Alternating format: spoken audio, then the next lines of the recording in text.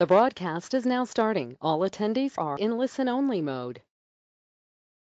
Well, good afternoon to everybody out here on the East Coast, and good morning to everyone else throughout the country. Thanks for joining us today. As I'm sure you already know, we are going to be talking about one of Rainbow's core products, one of our more interesting products, I guess you would also think of it as Transtect here today. So today we're going to be talking about the science and uses of Transtect. But before we get going, a little housekeeping. Of course, this is one of our shorter webinars, but it's still worth a half of an ISA CEU. So, you know, December is quick approaching, so make sure you get all your CEUs in. If you did not put in your ISA certification number prior to today, or while you're registering, you can do that now. Just simply expand the GoToMeeting box here. You see that little arrow. If that's not seeing that, click on that. It'll show this whole box here, and you can put your number, your ISA number, right there in that chat box, and we'll get that recorded, and we will make sure that you get your half a CU for today. If you have any questions throughout the webinar, you can see we also have a little tab for questions. So if you have questions throughout the webinar, please put your questions in that box right there. Matt Karst in Minnesota is assisting today with our webinar. So at the conclusion of the presentation, we'll take questions, and Matt will read those off for us. And today the webinar is being recorded, and it will be available at some point in the near future where you can watch this. You can find it on our website at treecarescience.com or our YouTube channel. So keep that stuff in mind as well as we go forward today.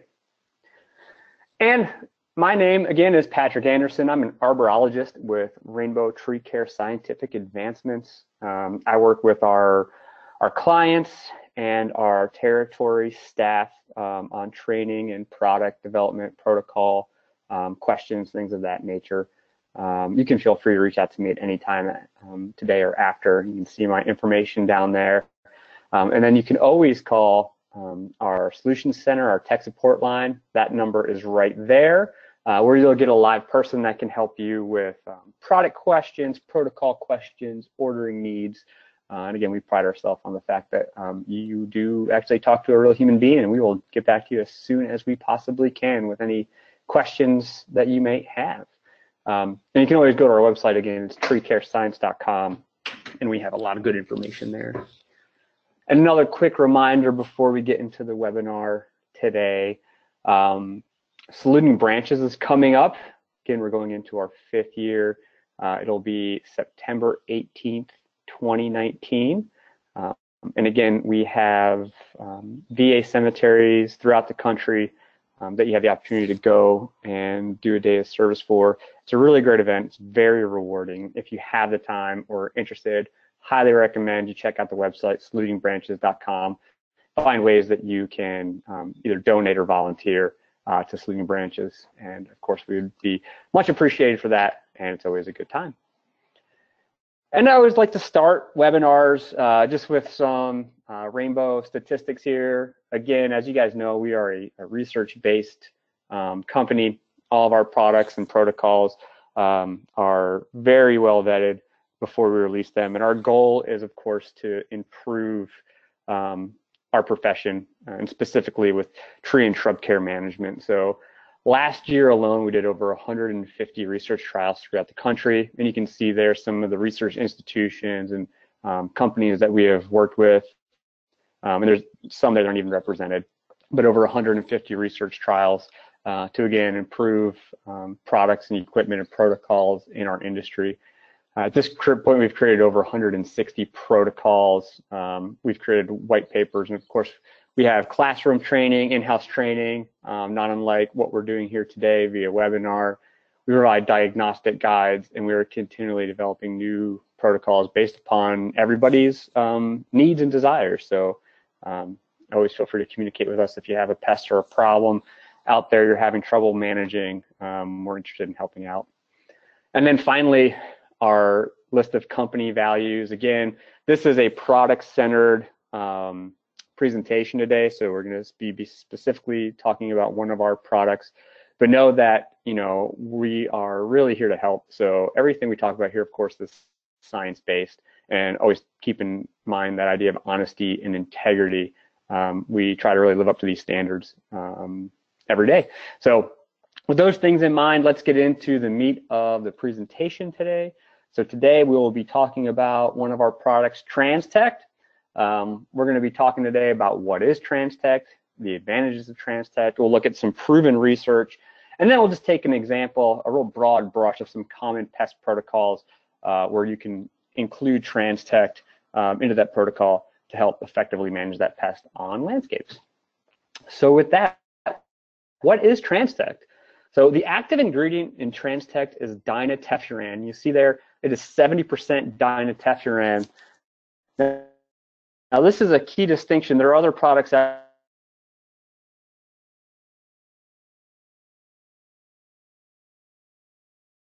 there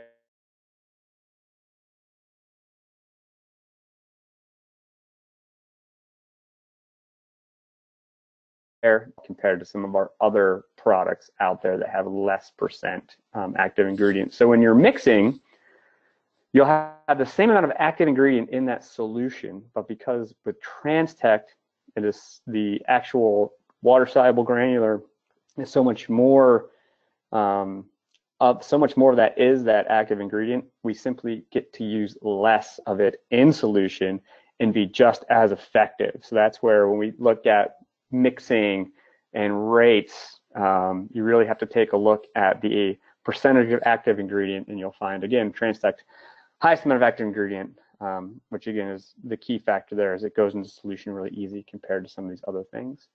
When we look at a unit of Transtect, the standard unit of Transtect, it comes like this. It is this foil pouch, which is resealable, and it comes with 20 water-soluble packets, and these water-soluble packets are 0.6 ounces by weight. So again, that's a weight measurement, not a volume measurement.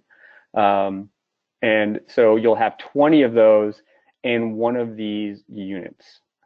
Now the cool thing about Transtect is we can apply this in multiple different ways.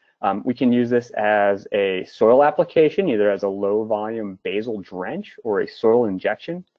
We can use it as a foliar application, which I think a lot of folks might forget is a really viable way to make this application.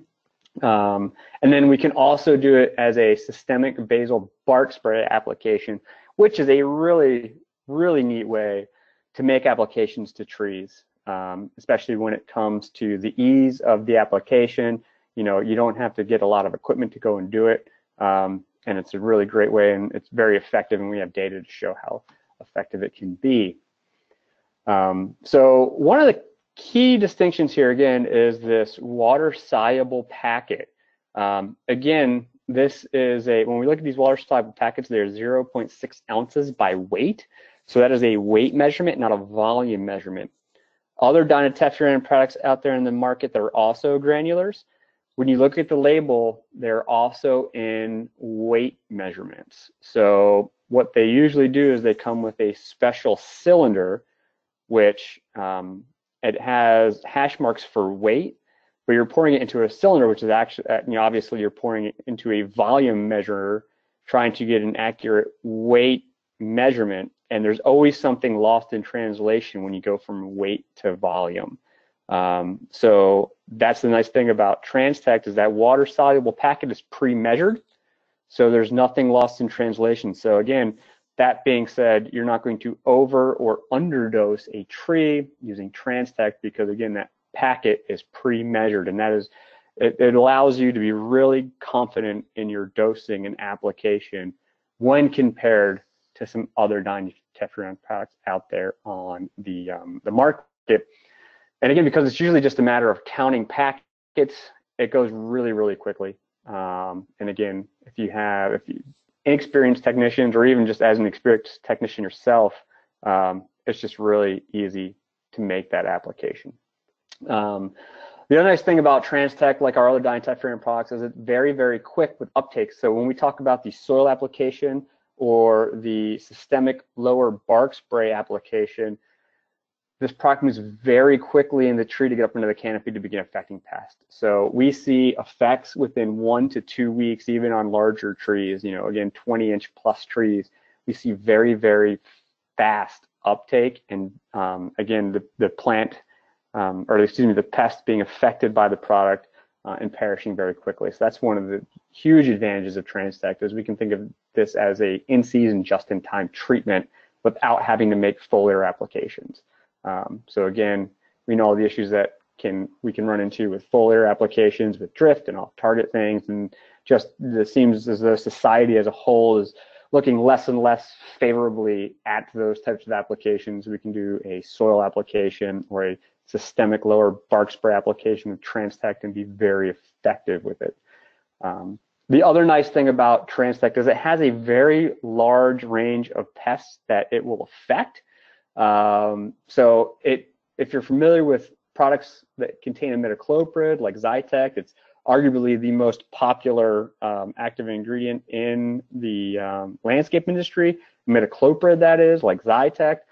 We will affect just about all the same pests that we will affect with Zytec, with Transtect. Just again, the nice thing is that it'll get up into the plant quicker, so our timing doesn't have to be as exactly dead on as we might have to be with Zytec. The other nice thing is that Transtect works very, very well on armored scales, which is a key distinction when we compare this to other products containing imidacloprid. Imidacloprid does not work well on many of our armored scales, whereas Transtect does work very well on some of our armored scales. And again, not only armored scales, but some of our phloem feeding and vascular feeding boring insects, our leaf feeding true bugs, as well as our leaf feeding beetles, and many, many other chewing and sucking pests there. So to show its speed, and this is, again, one of the nice things about it, is that it affects a lot of pests and it moves very, very quickly. If we look at Transtect, which are these red bars, compare that to imidacloprid, which are these yellow bars, and this here is in 15 to 20 foot tall sycamores. If we look here at the amount of active ingredient in the leaf tissue after a given set of days, so you can see that even after 120 days, we have more Transtect in the plant when compared to imidacloprid. So again, after 7 days, we have more Transtect in the plant than we have after 120 days of imidacloprid. So the product is moving very quickly within the vascular system of the tree to affect pests. So once again, if you are on a landscape and you find a plant damaging pest that's active, you can apply Transtect as a soil application or as a lower bark spray application, and it will be very effective. So that's a key distinction there when we look at Transtect applications. If we look at Transtect versus imidacloprid being applied different ways, once again, what we're seeing here is we're seeing that Transtect is moving up into the plant and staying active for a long period of time when we compare it to imidacloprid.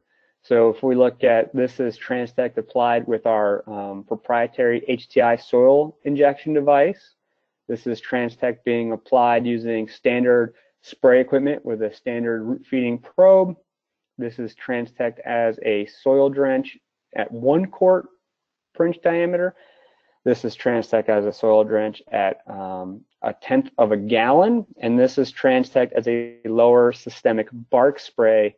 And all of these, we're getting efficacy up into the crown for a long period of time, in this case 90 days, so 3 months. And we are seeing that we are maintaining higher concentrations faster and for a longer period of time than Zytec. So a very good application for just-in-time treatments. And you say this is done on your average bur. These are bur oaks, the average bur oak being 22.7 inches in diameter. So a fairly good-sized plant. If we compare dinotefuran, which is the active ingredient in Transtect, to other popular, these are all neonicotinoid insecticides. Neonicotinoids are highly systemic. If we look at their KOC values, which the KOC value has, it translates into the active ingredient getting held up in the vascular system, you can see that dimetephrine has a very low KOC value. Again, this translates into the product moving very well into the plant. Likewise, we know water solubility plays a role in distribution in the plant, and you can see dimetephrine is by far the highest water solubility of the other neonicotinoids, which are all thought to be very good systemic products. So again, dimetephrine works extremely well to distribute itself into the plant, excuse me, and affect pests. Now, this is how I've used this in the past. I think a lot of people have used this in the past. This is how this can become a companion product to Zytect. So Zytect, again, Transtect and Zytect, they affect many of the same pests. We know with Zytect that it can take 30 to 120 days to build up to levels in the plant to where it's going to be damaging the pest. And that's why we always make that suggestion with Zytect to apply in the spring. Because as you apply in the spring, it's moving up into the plant and it's affecting pests later on into the season. Likewise, Zytect has a long residual, so we can also apply in the fall, so it'll be available to affect pests that next season. But the question becomes, what if you walk in and you find a plant damaging pest at high levels here in June? Well, if we applied Zytect, chances are we wouldn't get enough product into the plant to affect the pest, but we can use Transtect. So again, knowing Transtect moves quickly, we can affect our pest, and then we could use Zytect either in the fall or in the spring to maintain control throughout the whole season. So that's another distinction with Transtect. You can use it in season to affect plant pests. Here's an example of using our products for hemlock woolly adelgid. So Zytect works very well in hemlock woolly adelgid. In fact, there's data to show it might last up to 7 years in some situations in hemlocks. So specifically in hemlocks, not in other trees. Make sure we have that distinction clear there. When we compare here, though, to a hemlock that was affected by woolly adelgid with Zytect and Transtect, we see across the board that trees treated with Transtect actually recover faster from hemlock woolly adelgid. Not to say that hemlock woolly adelgid or Zytect doesn't affect hemlock woolly adelgid very well, it does. And likewise, Transtect, we're not getting that same residual. We're only going to see a season of residual of Transtect versus several seasons with Zytect, but they recover much faster. Another key distinction with Transtect versus imidacloprid is that spider mite outbreaks have not been associated with treatments with Transtect. As some of you may know or have heard, that when we treat trees systemically with imidacloprid, we do run the risk of inciting a spider mite outbreak. And so on something like a hemlock, we can have spider mites on hemlocks, as well as hemlock woolly adelgid, as well as elongated hemlock scale, which is an armored scale. And if you remember that distinction, imidacloprid does not work well on armored scales, whereas Transtect does work very well on armored scales. So using Transtect in a situation like we just described, we are very effective at killing hemlock woolly adelgid. We do not incite a spider mite outbreak, but we can also affect the elongated hemlock scale if it is also present on the plant. So another bonus of using Transtect. Looking at another non-native pest, one that's may become a huge issue, has the potential of causing a lot of damage in our landscapes as well as some of our agricultural industries, is spotted lanternfly. And if you guys aren't familiar with spotted lanternfly, it was identified just a few years ago in southeastern Pennsylvania. Has since been found in other neighboring states like New York, New Jersey, Delaware, Maryland, and Virginia. And has a host range of over 70 species. So potential threat, but again, Transtect as a lower bark spray is becoming the industry standard to treat for this pest. And so here you can see Transtect at different rates. This is applied as the systemic lower bark spray method, comparing that to the untreated plants and the amount of mortality we're seeing there with spotted lanternfly. So extremely effective on spotted lanternfly, and in this case here, using it as the systemic lower bark spray method. As I've mentioned several times now, Transtect works extremely well on armored scales. So if we look at Transtect here and we compare that to popularly applied foliar insecticides for armored scale, what we're looking at here is we're looking at efficacy against pine needle scale. The yellow treatments here are foliar applications. So this is 3 spray treatments of foliar applications of these products versus 1 soil applied treatment of dinotefuran. And we're looking at percent mortality. So 3 spray treatments of these other products work extremely well against pine needle scale when compared to controls. But you look at the dinotefuran, this is 1 application, soil applied application. So this is 1 visit by a technician, 1 low volume application. There's no spraying, there's no drift, nothing of that nature, and extremely effective on this pest. Looking in some more data here against pine needle scale. Here, what we're looking at is the percentage of mortality of nymphs versus, so here we have over 90% mortality versus our control. Here we're looking at number of live females. Again, on average, over 126 live females versus no live females with Transtect. So again, this is 1 application, 1 soil applied application of Transtect being very effective on scales. Here's one more piece of data from armored scales. This is gloomy scale. This is a scale that is really common in southeast and southern landscapes, especially on red maple. And again, what we're seeing here is the lower bark spray, the systemic bark spray application of Transtect versus the soil injection of Transtect using the HTI, and then finally the untreated control. And we can see the vast difference in our treatments here. So very effective at both applications in controlling gloomy scale in this trial. And then finally, what has been the poster child for so many years of Transtect, this is false oleander scale on southern magnolia, really common armored scale insect from Florida following the eastern coast in the southeast. And you can see the difference between our untreated plant and our treated plant and the number of scales. Some really fantastic results. With our time left, if we look here at the application methods, so again, when we talk about soil application, we're talking about low volume applications, either with a direct soil injection right around the base of the tree, or doing a low volume drench around the base of the tree.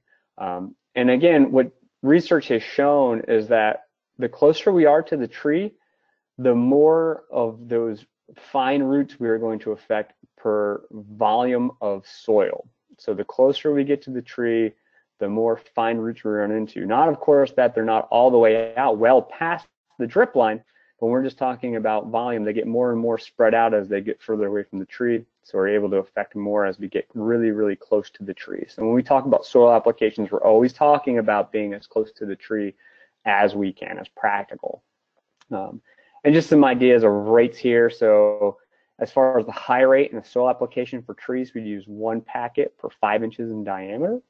And so that would translate to 1 unit would treat 100 inches of diameter. At our lower rate, we'd use 1 packet for 17 inches of diameter, and that would translate to that 1 unit, that 120 pack unit would treat 340 inches of diameter. Likewise, with shrubs, we're looking at feet of shrub height.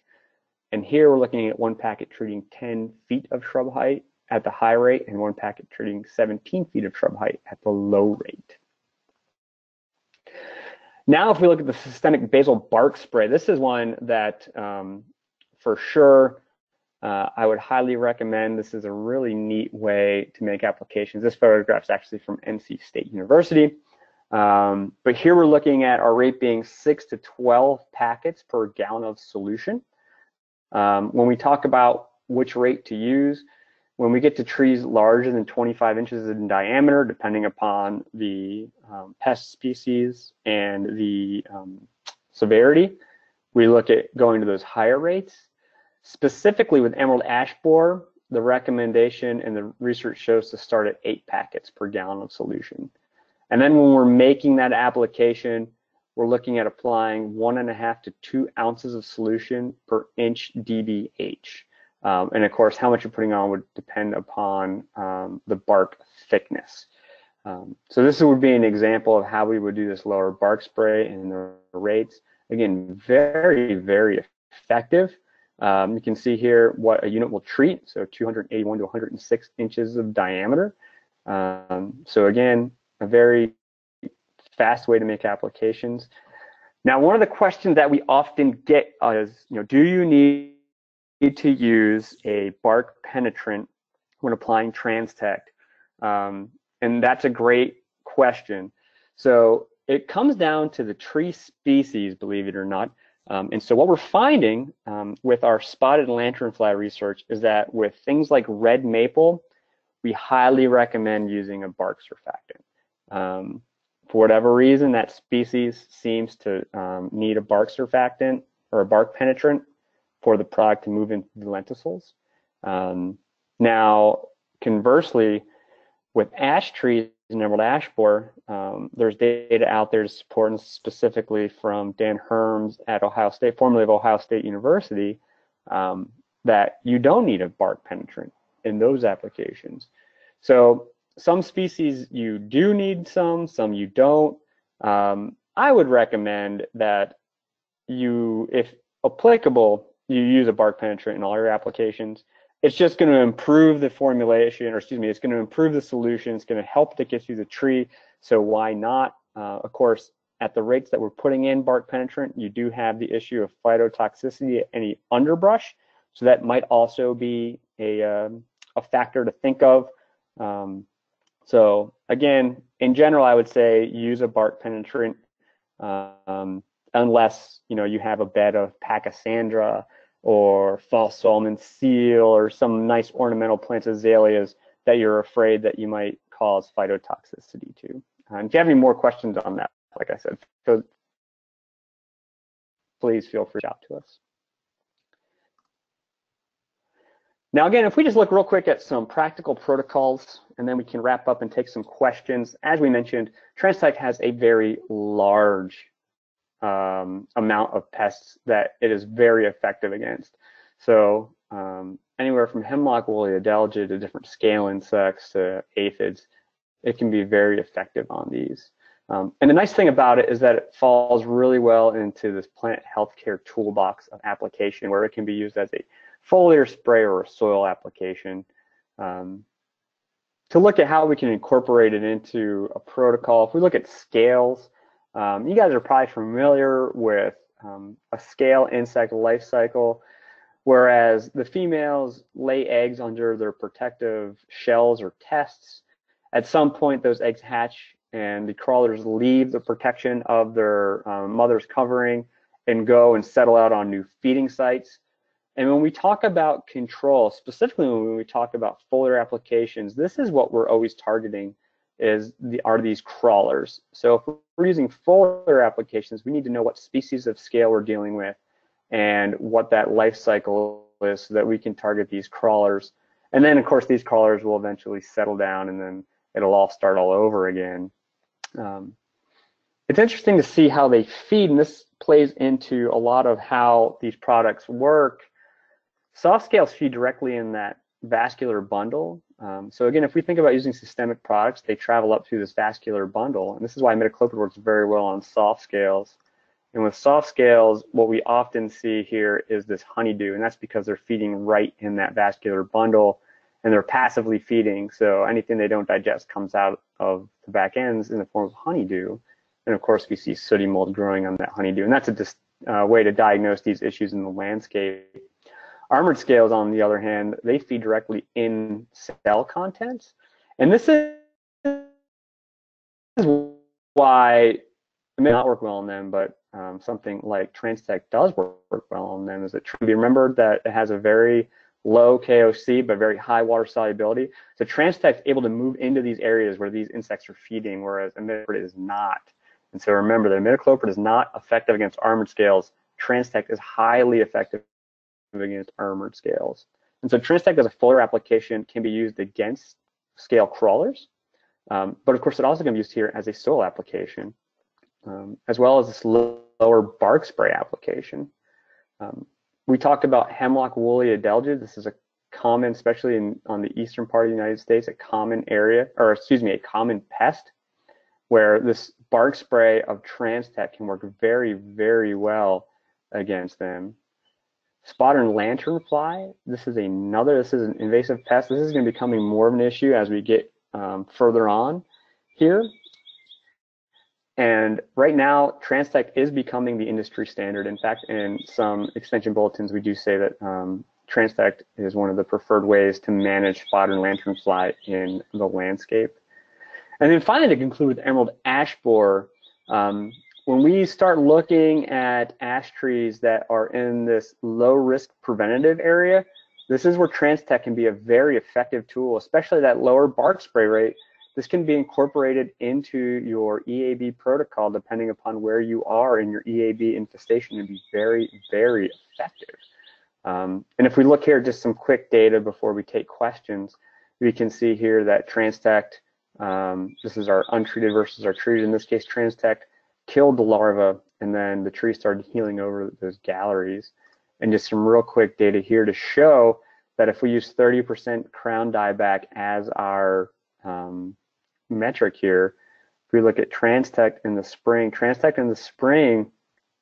carries us through an EAB infestation pretty well, right towards the end, right where we start seeing a lot of trees actually dying. So Transtect can be incorporated into an EAB protocol and be very effective. And so to conclude very quickly, again, Transtect moves quickly to affect the pests. It has a large host range that it will affect. It can be applied in several different ways, including that lower trunk spray there, and it can be also used as a rescue treatment. We do have 2 more webinars coming up, one this week on using Cambistat to preserve our legacy trees, and one next week on Dutch elm disease management. They can be found at our website, treecarescience.com. That again is my information, and if we have any questions, Matt, I will turn it over to you, and let's see if we can get some answered. All right, thanks, Patrick. Well done. We do have a few questions, so we'll start off with the first one we have here. Is the mode of action different between imidacloprid and dinotefuran? So they're both neonicotinoids, so they have the same mode of action. So if you're thinking about like a resistance, reducing the chance of resistance in the landscape, which again, having pest resistance in the landscape is really difficult to do. But if you're worried about resistance, then you would want to change in between IRAC classes. So if you're thinking about maintaining the same pest or managing the same pest with imidacloprid and dinotefuran, you might want to think about throwing something else in there to break up that pesticide routine. All right, so next question is, what are the restrictions in relation to flowering time? So the restrictions related to flowering time is a great question. So as a foliar application, you can't use it anytime the plant is blooming. There are no restrictions around soil applications or lower bark spray applications, but as a best management practice, you would want to probably apply after blooming because there is, depending upon the species and even the variety within that species, there is a risk that the active ingredient might make its way up into the blooms. You would not be able to use this for linden trees as a treatment at any time. So if you're looking at managing either aphids or Japanese beetle on lindens, you would need to find another product like Lepitec as a soil application would be a great application. Emamectin benzoate, something like arbormectin as a trunk injection also should work fairly well for Japanese beetles. Okay, next question is, what is Transtect's effectiveness on Magnolia scale? So the effectiveness on Magnolia scale, that's a great question because in parts of the country, we are finding these crazy Magnolia scale outbreaks, specifically in like the upper Midwest and even in the Northeast, like in the far Northeast, like in Massachusetts and places like that. So data says it should be effective. Now, it might be a timing issue as far as efficacy, as well as it might be something you need to think about as far as um, client expectations. So one thing is magnolia scale crawlers hatch late on in the season. And even when we're doing systemic applications, we are most effective when we are making applications to that immature crawler. So because they hatch earlier on in the season, you might want to hold off and treat later on than you would for other scale insects. The other part of it is that magnolia scale, they need to feed for a while before they are affected by the insecticide. So even if your timing is right, you might still see a lot of honeydew produced in between the time you make the application, the insect feeds, and insect feeds for a long enough time for them to perish. But magnolia scale is tricky. You might need to go to another integrated strategy of maybe even incorporating some insect growth regulators along with the systemic products if you have a situation where they're difficult to control and they're in high populations. All right, so you might have touched on this next question here, but that one's just, has it ever been tested with Japanese beetles? So Transtect has been tested with Japanese beetles. You get, depending upon, it comes down really to the size of the plant and the infestation level with Japanese beetles. Again, in high populations, it's just like imidacloprid.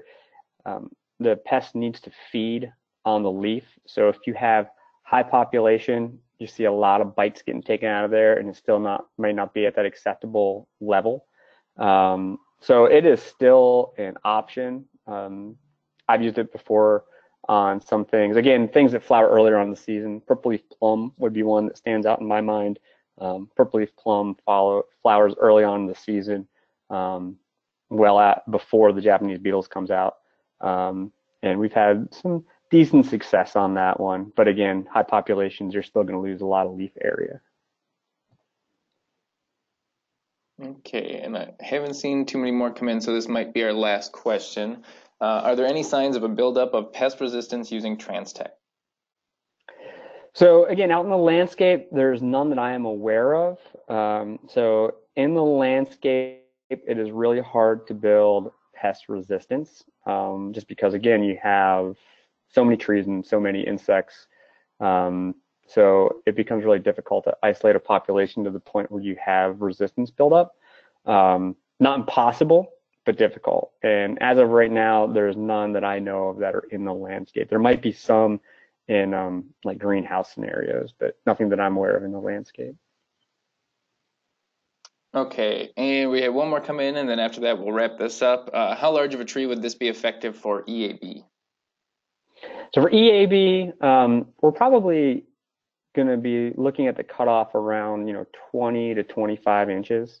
And again, there's a lot of factors that go into that. It goes into the how close it is to the nearest infestation, the site, how healthy the tree is, things of that nature. But usually right around that kind of 20 to 25 inch mark is where we start thinking about going with an emamectin benzoate treatment across the board. All right, thanks, Patrick. Well, that's all we have for today. If you have any other questions that come up later, feel free to call Patrick or the Solution Center. And don't forget to check out our website and any more of our spring upcoming webinars. Thanks for attending, and I hope you all have a great rest of the day. Thank you, everybody. Have a great day.